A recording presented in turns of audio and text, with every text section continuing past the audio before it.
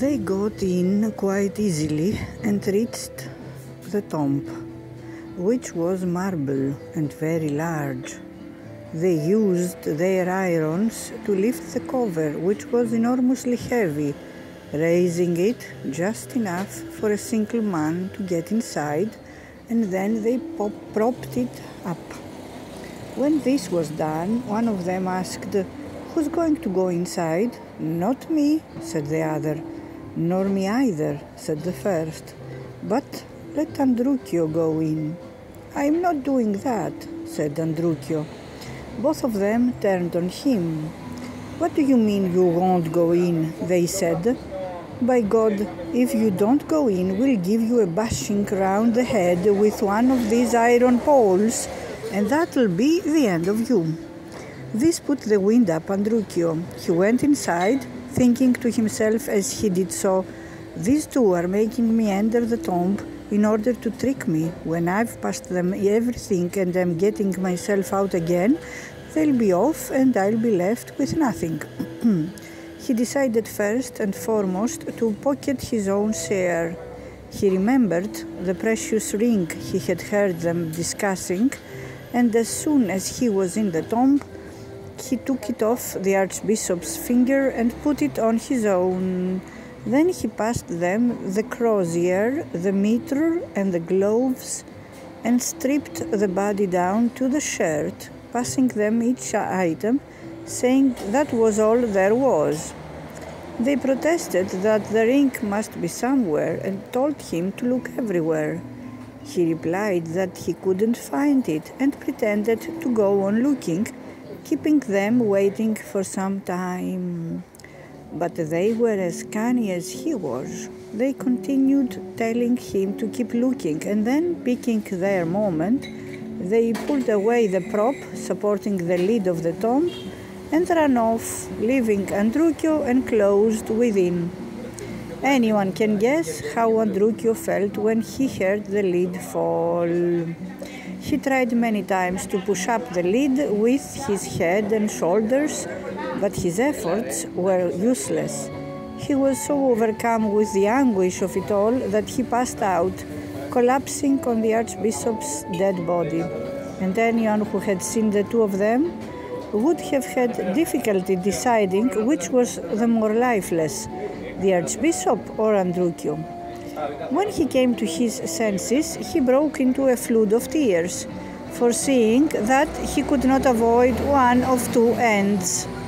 If no one came to open the tomb, he was doomed to die of hunger and the stink among the worms from the corpse. Or else, if people came and found him inside the tomb, he would be hung as a thief. With these bleakly distressing thoughts going round in his head, he heard movement in the church and many people talking. They were, he gathered, going to do what he and his companions had already done. This sharply increased his terror. But when they had opened the tomb and propped up the lid, they began to argue about who should go inside, which none of them wanted to do. At last, after much dispute, a priest said, "What are you frightened of? Do you think he's going to eat you? The dead don't eat people. I'll be the one to go in."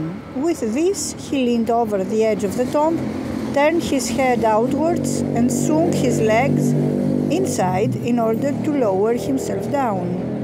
Androukio saw what was going on, jumped up, and seized the priest by one of his legs and made as if to pull him down inside. When the priest felt himself being pulled, he let out an enormous shriek and scrambled out of the tomb as fast as he could. This terrified the rest of them.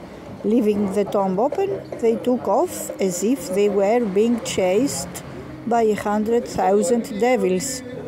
Seeing them go, Androukio clambered out of the tomb, happier than he could have hoped, and left the church by the way he had come in.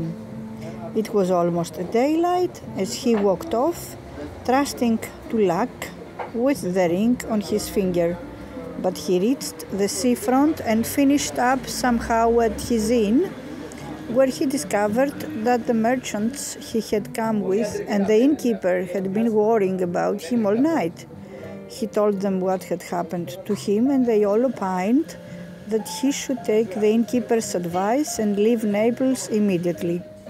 He quickly did so and returned to Perugia with his funds now invested in a ring, after having set out to do some horse trading. Του μείνε το ρουμπινένιο δαχτυλίδι του Ανδρούκιο, λοιπόν. Πολύ ωραίο. Το δίδαγμα ποιο είναι? Άραγε.